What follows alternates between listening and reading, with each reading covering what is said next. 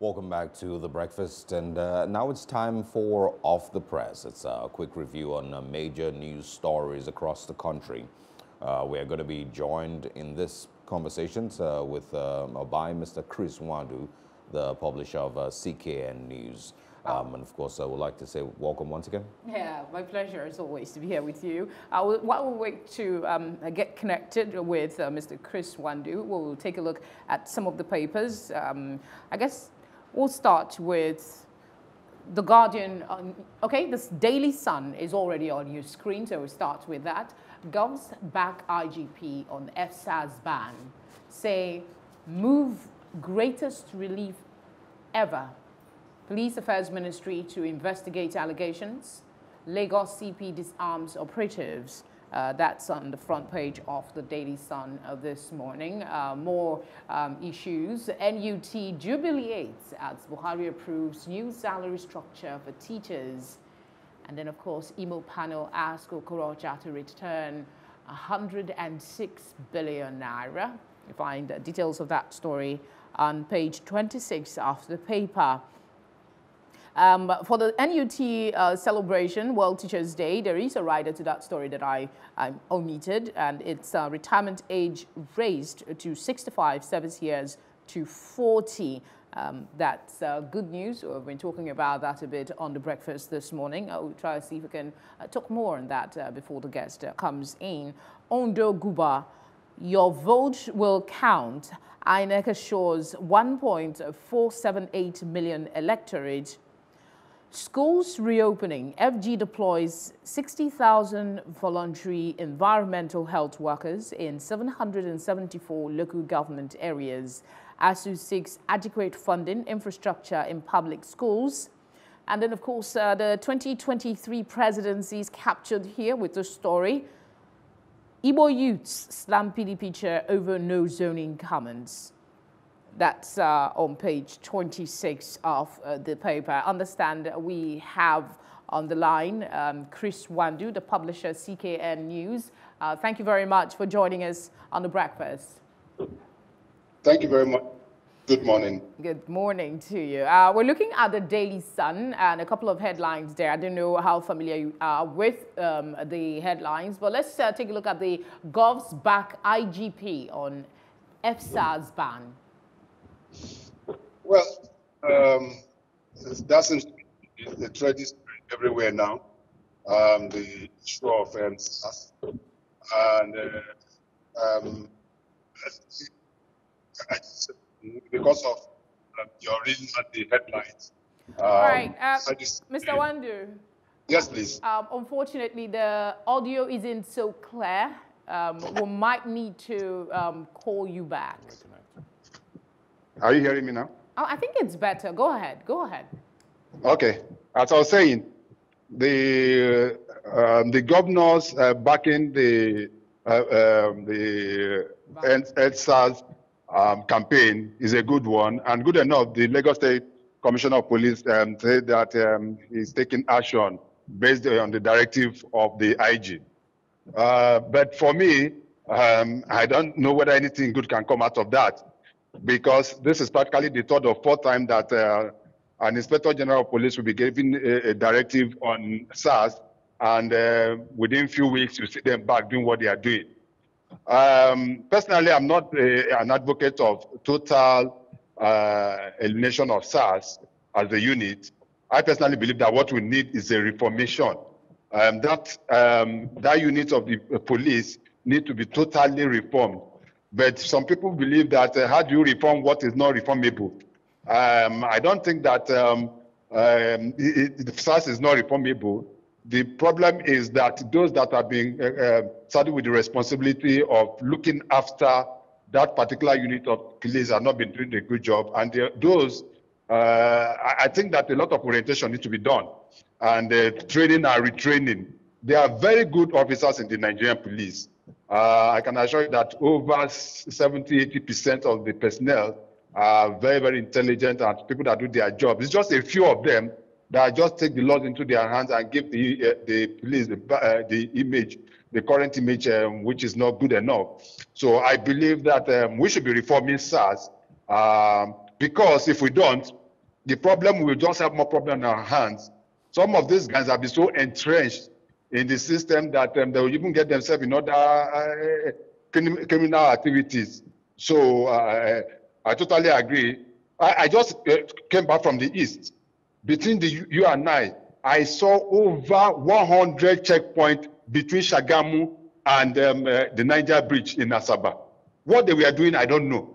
They were just extorting money from people. Just as you're moving from one checkpoint, within 2 minutes, you'll see another one in front of you, and you'll be wondering what they are doing there. And so the IG, let's see whether he can match his words with action this time around. And that's my personal opinion on that. All right. There's another headline there. We've talked a bit about the NUT new salary upscale by the Buhari administration. So I'll just leave that for now and get your thought on this one that I seem to have missed earlier. Push for reforms. If uncomfortable with laws, Buhari urges Nigerians. I don't know if you are familiar with that story. Push for reforms. If uncomfortable with laws, Buhari urges Nigerians. Hails NAS for timely passage of budget. It's mischievous to call us a rubber stamp assembly. That's Lawan. What's your take on that? When the current leadership of the National Assembly came on stress, especially the Senate president said that anything the president brings that they are going to pass, that they are in tandem with him and they're going to work with him. So most people misinterpreted that as meaning that they're going to just be a rubber stamp National Assembly. And that is, it is not Nigeria saying that, it is what they said. So, but being a member of legislature does not necessarily mean that you must be at war with the executive. The fact is that you just have to do your job and make sure that the interests of those you are presenting is well taken care of. It is not everything that the executive brings to the legislation that must be passed. They must look at it properly and make sure that whatever is being passed is in the best interest of Nigerians. There have been instances where issue of loans, the executive brought the bills on issue of loans, and most Nigerians believe that those shouldn't go. But you see the National Assembly just passing it without giving a second look at it. Even when there's some level of opposition, the leadership of the National Assembly will just breathe down on it. So I believe that there can be a harmonious relationship between the executive and the legislature without necessarily making it look like they are just a rubber stamp to just rubber stamp whatever the executive comes with. They have to do their job as it was supposed to be. That's my personal opinion on that. Then I know that you spoke about the Nigerian Union of Teachers. Yes, the news coming out of the federal government yesterday for NUT was a very good one. One of those that believe that teachers deserve their wages. And gone are the days where we said the reward of teachers is in heaven. Some of them don't even know what they will see when they get to heaven. So why don't they start enjoying their reward from earth here? So I commend the federal government on that. Although I've not read what the incentives are, but if it's anything that can improve their welfare, that is good. But why also trying to improve their welfare? Let us also look at the infrastructure on ground. Do they have what it takes to work as teachers? That in itself is also key. Okay, Mr. Wando, let's then quickly move to the Punch newspapers. I believe there's a story there that says lecturers can't work on empty stomach. The strike is indefinite, says ASU. It also says federal government withholds our salaries while negotiations are ongoing. The union is still complaining. The Punch also says commercial vehicles would start petrol to gas conversion, says that's from the Vice President, Professor Yemi Osinbajo. Nigeria's gas exports recover, surpass pre-COVID level. TCN discos hindering 4,000 megawatts generation daily, allege the Gencos. And also, Assets Commission Bill places recovered loot management under the AGF. A few other stories on the Punch this morning. NUT demands legal backing for new salary scale and service years. And also, Oyo Park manager official assaults female journalist and children. 3 remanded for exhuming 10 corpses for rituals in Ekiti State. And also, the candidate of the APC in Edo State in the last election says, "I'll continue pre-election cases against Obaseki." Ogun State plans IDP camps as Oyo Dam begins water release. I think these are the major stories we have, on the Punch newspapers this morning. Mr. Chris Wandu, please go ahead. Yes, look at the Obaseki Ezeyamu issue. It was gratifying yesterday that he said he's not going to challenge the election, but we continue with the pre-election matters that are in court. It is his right. So he has the right to continue with the case. But the fact that personally, I think that it has gotten to a position where in this country, we just look at election as like a game. You lose some and you win some. Personally, I would think with the intervention of the National Executive of APC, Mr. Ezeyamu by now should have congratulated Obaseki.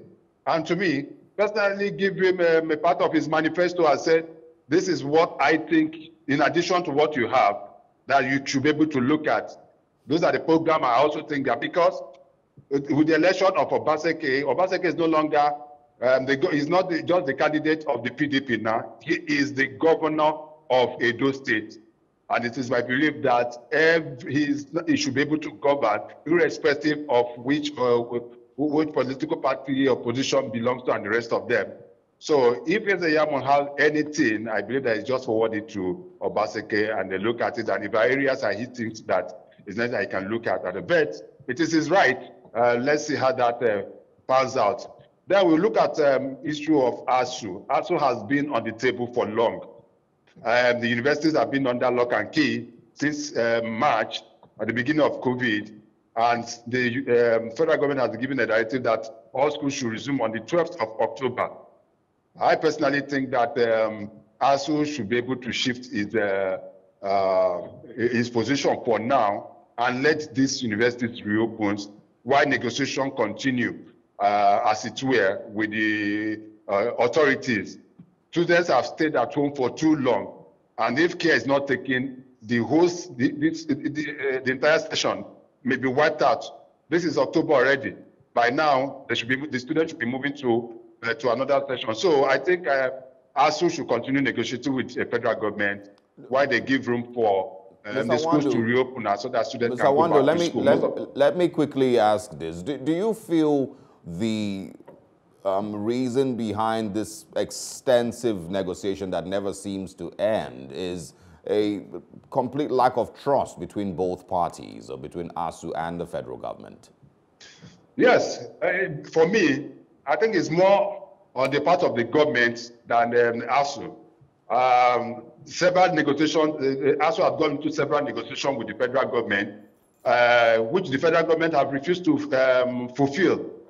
But at times, when you are going into, you are sticking to your position, there are certain things you also have to look at. When two elephants fight, it's always a grass that suffers. So I think the interest of the students should also be taken into consideration why ASU continue to pursue its demands. That's my personal opinion. Those in the private universities are already reopening. And that is why most parents no longer feel safe sending their children to either state or federal institutions, because you see a situation where students get into the university and a course that will take them 4 years takes them not less than 6 years. Whereas those in the private university, within 4 years, they are done with their studies and they've gone for service. So I just believe that ASU and federal government should just be sincere, especially the federal government should be sincere with ASU and make sure that most of those demands are fulfilled. All right, let's take a quick look at the Nigerian Tribune. The big one there is teachers get new special salary scale. A couple of writers do it, enumerating the details. Buhari extends retirement age from 60 to 65 years in service from 35 to 40. Tuition fee, automatic admission for biological children of teachers. Those are some of the writers to that story. Agitation for restructuring won't be stopped. That's Sultan Middle Belt leaders to Buhari. Agitation for restructuring won't be stopped. Don't ignore calls for restructuring. Awolowo. Domusu tells FG, that's another one for you. Ondo, 10 political parties merge with PDP. Just beneath the masthead of the Nigerian Tribune, I now have a bigger responsibility to everyone who believes in me. That's Bibi Niger winner Lekon speaking. You find details on page 14. Trump announces he is leaving hospital. He's been there for just 2 days. 2 days. I watched a report that said he must be one of the most impatient patient ever to have come down with a virus. It's an election in a Yeah, there is the pressure of the election, but he has to take care of himself.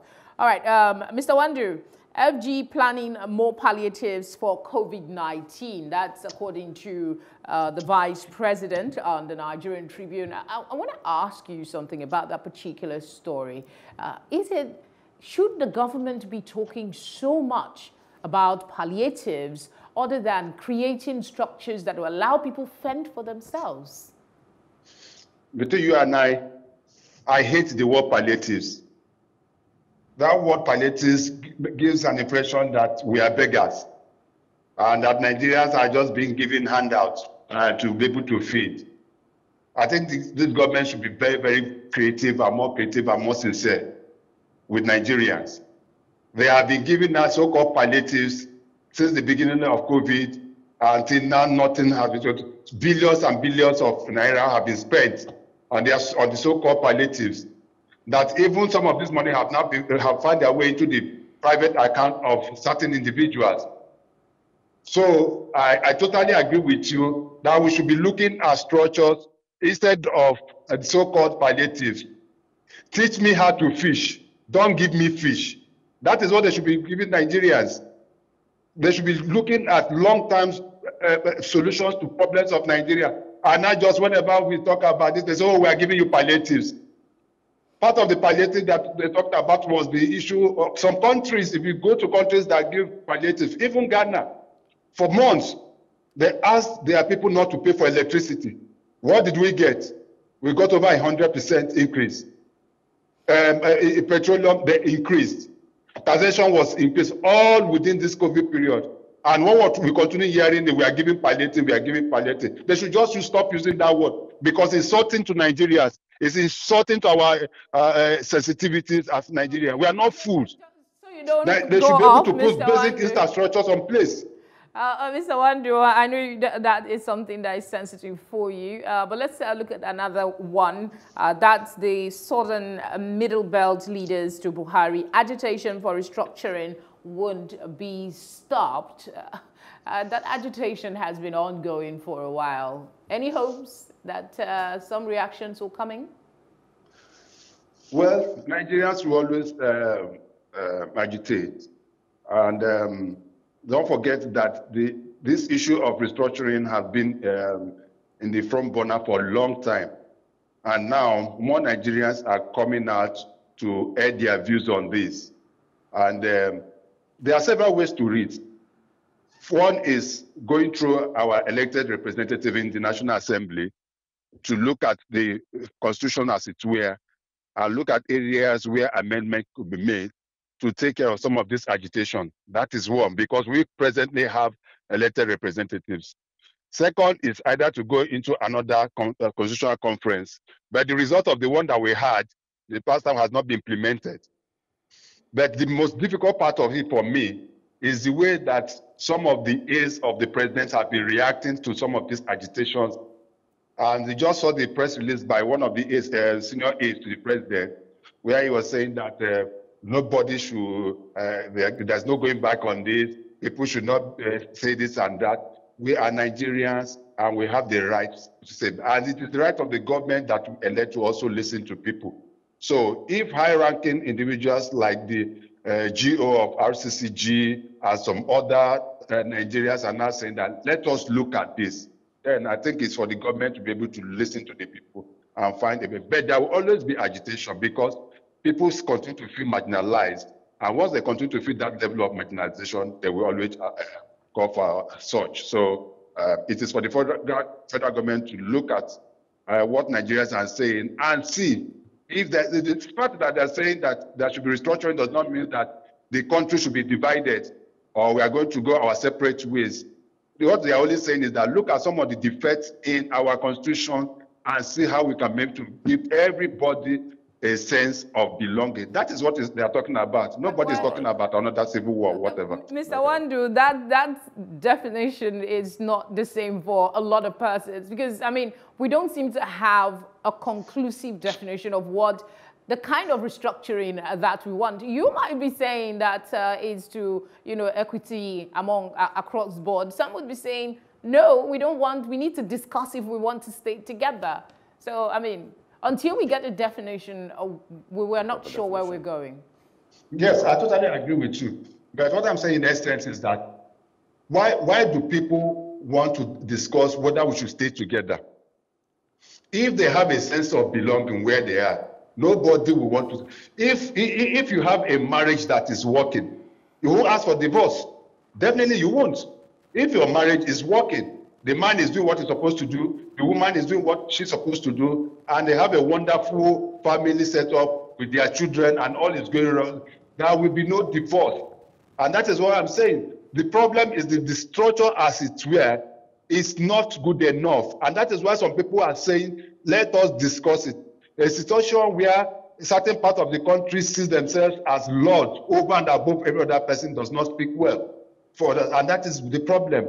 It used to be the Southeast, even the Southwest now are also agitating. That is where you're hearing of the Oduduwa Republic and the rest of them. So it has just gone beyond certain part of the country saying this. Other parts are also not feeling secured, and that is what is happening. So the foundation of our existence has to do with the law.